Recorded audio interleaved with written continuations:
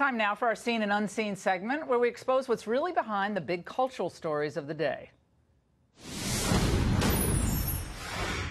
Why Facebook wants you to send them your nude photos? I can't believe we're even doing this segment. Here to explain all this is New York Times bestselling author of the Will Wilder children's series and Fox News contributor Raymond Arroyo.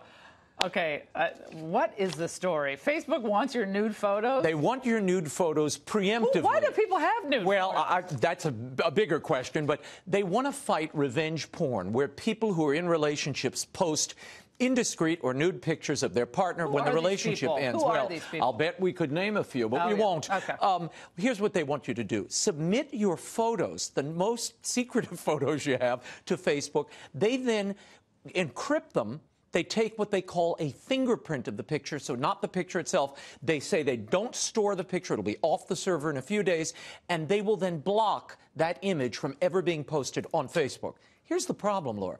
Who's looking at these images? How long are they on the server? And the bigger question, Facebook had a 50 million person breach just last year, they admitted to. In March, they admitted to this. How sure are we that they can protect these images and that their employees aren't copying them or they aren't going? But if you have, but what if other people have nude photos? That's not going to help. You give your photos that you're keeping of yourself. This whole thing. Right. Well, that photo then can't be posted. Let's call this segment, forget Seen and Unseen, the end of civilization segment. Tommy, make a new graphic. Okay, end of civilization. Tommy's like, I don't make the graphic. Okay. We should move on. All right. A New York man who's 30 years old. Oh, my gosh. Sued his parents, or was sued by his parents. Yeah. We call these people boomerang brats. You throw them out to the world, and then they come back, and they stay at home. He's a 30-year-old. He says, look, I'm trying to be a father. He has a child of his own. He said, I'm trying to be a father. I need to live with mom and dad. They gave him 5 notices to get out, 5 eviction notices. They even deprived him of food. Finally, he sat with another network and said this. Do we have the audio? We're losing the audio. Why couldn't you guys resolve this without the court?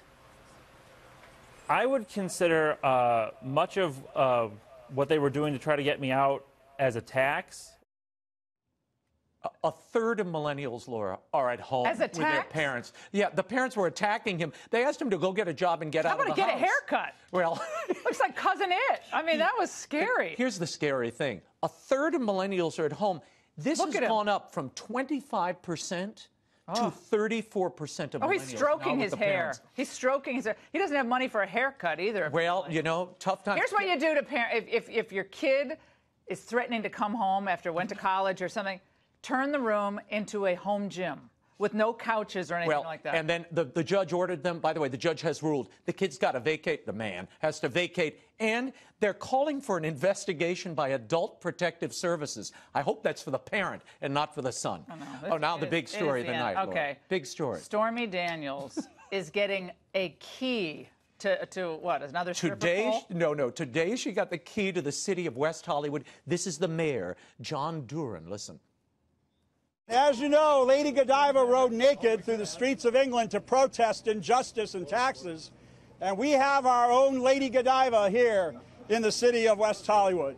She's held her head up with dignity, and she's fought back, and when she fights back and Mr. Avenatti fights back, they're fighting back for all of us to get our country back into our hands. Now, this is a city that dignity? Asked, did he use the word dignity? Yes. They have asked How much? Do you spend a lot of time in West Hollywood? They've asked for impeachment for Donald Trump. And here's what I love about this story. Impeach that mayor. Nothing says you're being honored like getting a key to the city in front of a sex shop owned by a drag queen porn director. This is the level of honor bestowed on Stormy Daniels. And the great star reacted this way. I'm not really sure what the key opens. I'm hoping it's the wine cellar. This community has a history of standing up to bullies and speaking truth to power, and I'm so very, very lucky to be a part of it. You know, Laura, they said she was a profile in courage. She's a profile in cleavage. I hope that key opens the door to Talbot's so we have a full coverage. I just threw my blue card in the air. Oh, my God. We didn't even talk about the new NFL policy. No kneeling, $20,000 penalty if any player does it for that club. This is going to change things. Oh, they were losing money. They had to do something. Thanks, Raymond. Great as always.